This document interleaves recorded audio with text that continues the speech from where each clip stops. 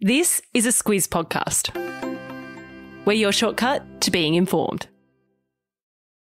Squiz Kids! It's your daily news fix. Fun, free, fresh.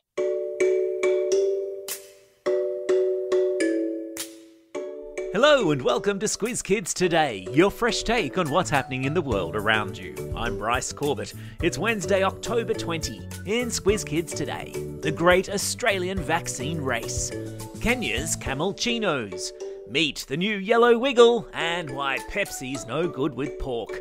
That's what's making news, kids style. The Lowdown. And they're off and racing, ladies and gentlemen, in the final stretch of the great Australian vaccine race, with the only question now being who's going to cross the finish line first and who's likely to come in last. As New South Wales, Victoria and Canberra emerge from lockdowns and Squiz Kids there gradually return to school, the leaders of the two states who are coming equal last in the vaccine race, WA and Queensland, yesterday pleaded with their populations to roll up their sleeves and get vaxxed. In the race among Australian states to get their people vaccinated, the ACT is currently leading the pack with 81.7% of its population double-dosed, closely followed by New South Wales in second place with 81.6%, Tasmania in third place with 69.4%, and Victoria at a respectable fourth place with 68%. Dragging their heels and needing to get their vaccination skates on, according to their own leaders, are South Australia and the Northern Territory, with just over 59% each of their populations having received a second dose of the COVID vaccine, and, down at the bottom of the ladder, Queensland with 57.5% and Western Australia on just over 56%. Come on, Queensland and WA, you can do it.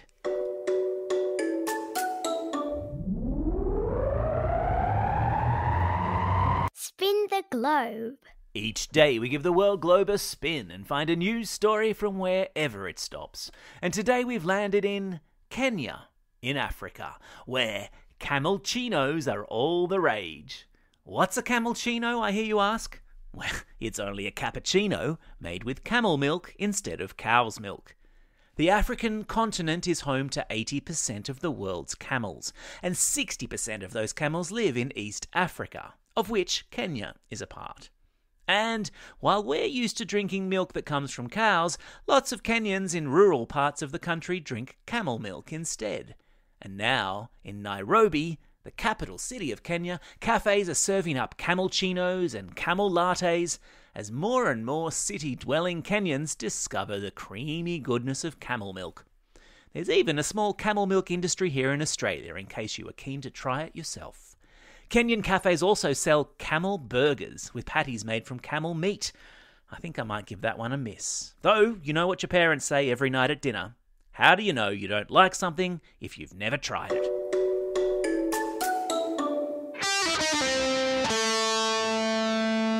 Pop Culture Corner. And it's a big wiggly welcome to the new yellow wiggle 15-year-old C.Hi Hawkins, who was yesterday named to replace Emma Wiggle and will inherit her trademark yellow skivvy. Emma announced she was leaving the super popular kids group early yesterday morning, after having spent 11 years in a skivvy. C.Hi, who is only in year 10 at high school, was yesterday doing cartwheels of excitement about her new gig, one which you might say she's spent years training for. A multi-award winning dancer, she's represented Australia at the World Latin Dance Championships, winning more titles than you can poke a big red car at. C.Hi, who was born in Ethiopia in Eastern Africa and adopted by an Australian family, has been dancing since she was a little girl and auditioned for the Wiggles from her dance school in Western Sydney earlier this year. She has a 10-year-old brother who was himself adopted from the South American country of Colombia and who has suddenly become very cool in his school playground thanks to having a sister who's a real-life Wiggle.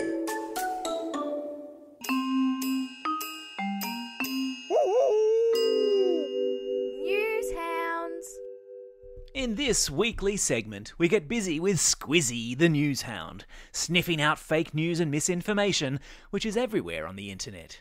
And this week, Squizzy has been sniffing around a very fishy story. Actually, truth be told, it's more of a porky story. There's a video doing the rounds of social media claiming to show worms squirming out of a piece of pork when Pepsi is poured over it. But, as good news hounds, we know that whenever we see something on the internet that looks or sounds suspicious, we need to stop, think, and check. A quick internet search will tell you that yes, pork can have tiny parasites, which is why it's important to cook it thoroughly, but those parasites are microscopic, meaning you would never see them with the naked eye. This pork and Pepsi video is what's known as a zombie claim, and they're all over the internet. Even though scientists have said repeatedly that it's a fake, like a zombie, this video keeps coming back from the dead. And yes, there's a link in your episode notes so you can spot the fake for yourself. Time for the quiz. This is the part of the podcast where you get to test how well you've been listening. Question number 1. What sort of milk is being mixed with coffee in Kenya? That's right, it's camel milk. Question number 2. In which country was new yellow wiggle Sea-High Hawkins born? That's right, it's Ethiopia. Question number 3. Squizzy, the news hound, found a story today that didn't smell right, involving the pouring of what soft drink over pork? That's right, it's Pepsi.